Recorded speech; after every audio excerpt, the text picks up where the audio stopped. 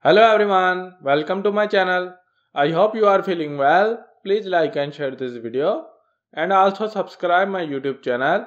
I have a request to you all. Watch this video till end for supporting me.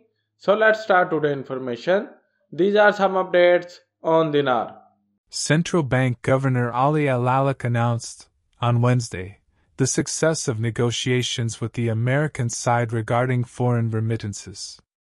Al-Malek said in a speech during the Iraq Forum to address corruption and reform the financial system, which was followed by the Information Agency, that the negotiations of the Iraqi side with the American side succeeded greatly in the file of foreign remittances for foreign currencies.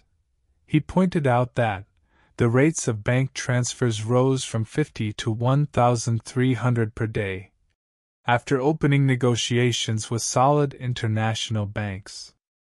The Deputy Governor of the Central Bank of Iraq, Mr. Faisal Al-Hamis, and a number of general managers participated in a workshop organized in Baghdad with the participation of the Ministry of Finance, representatives of ministries concerned with the use of point-of-sale (POS) devices, and a group of electronic payment companies, government, and private banks, to discuss the implementation of the provisions of the decisions related to the collection of dues and government fees through points of sale (POS) provided by electronic payment companies licensed by the Central Bank of Iraq.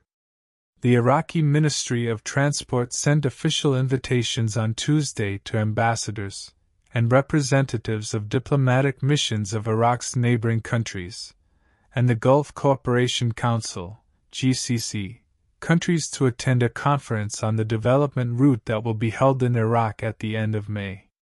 The Transport Ministry mentioned in a statement that the Iraqi Minister of Transport, Razak Mohabbis, sent official invitations to transport ministers of Arab and Gulf countries to attend the conference. Iraq is keen to strengthen relations with neighboring countries and the region to establish economic partnerships that serve people of the region, Mohabbis said. Mohabbis stressed that the Iraqi government continues to build the development route project that will link the East with the West. Currency swaps are in motion with a number of countries right now. The IQD will be asset-backed before it hits Forex.